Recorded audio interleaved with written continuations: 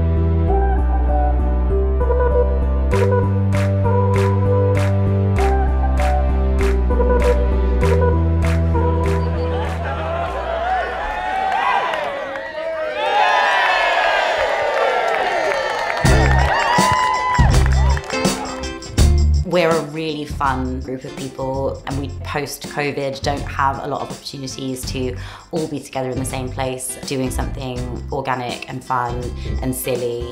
And so yeah, there's only half the day that's focused on strategy, and the rest of the day and into the evening is definitely all about us just getting together and letting off some steam.